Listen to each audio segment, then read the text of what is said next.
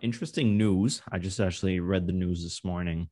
Mhm. I think Japanese billionaire has opened up 7 seats to go to the moon with Elon Musk. 7 seats. He's paying for everything. All you got to do is give your name, your email, a picture of yourself, and what social media accounts you follow of his.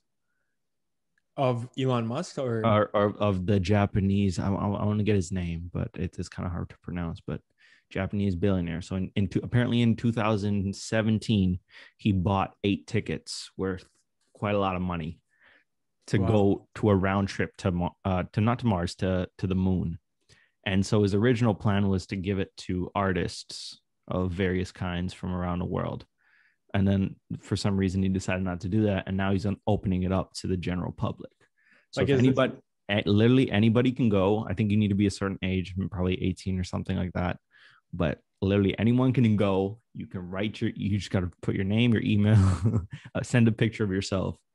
is And this a is this a contest or now he's picking, I think he's picking, well, there's going to be initial like screening, obviously, because you got to go through the medical. You got to see if you're actually fit to go into space. But ah it's I- open. It's open for literally anyone. And I was like, that's it's that's gonna. pretty interesting to see how many people like how are they going to screen that many people? Like obviously, You're going to 2023 is like the Starship. Remember the rocket that blew up? Elon's little rocket that blew up a while Yeah. ago. yeah. Yeah. So once he gets that fixed, which is estimated 2023, it's gonna take 3 days to get to the moon, 1 day to revolve around the moon, and then 3 days back.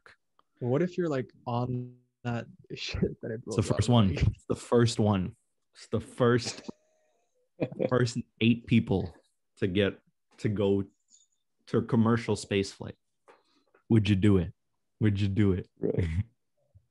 that's I tough. think I'd have to see other people do it first, You wouldn't to be be the honest. first. You wouldn't be the first 8. The first 8 people ever to be in commercial space flight. Yeah, I mean that does sound cool, but I mean I don't know. At the same time, I think it'd still be cool to just be the second group. The second group, yeah. But then you most likely have to pay for it. This is free. Ah, that's a good point. That's a good Yeah, point. so it's a free trip, free round trip. It brings up an interesting conversation. Like, when is this going to be the new normal? Like, the normal right now is what, you can hop on a plane and go to like Hawaii or somewhere, right? That we consider that to be normal. When is it going to be normal that, hey, I'm just going to take a round trip around the moon and I'll be back? Like that's your go-to vacation now. That's your Like, yo, vacation, yo. I'm headed to Hawaii on the moon. Like, Like, I don't think they're landing. It's just orbiting around the. oh, okay, Yeah, they're yeah, not landing on the moon. But when is That'd that be going to super be like? cool. When is that going to be the normal and just be like, yeah, I'll be back. that's crazy, man. Would you move to Mars? Not a lot. No.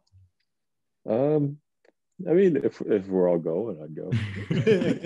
If the boys are going, I'm If the coming. boys are Going. comes back to the idea of when my mom asks if your friends jump in a well, are you gonna jump? Of course, those are my boys, man. Come on.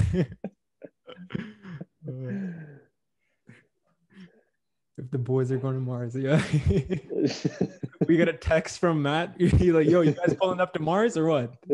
You got that gas I'll money? be there. You got that gas money?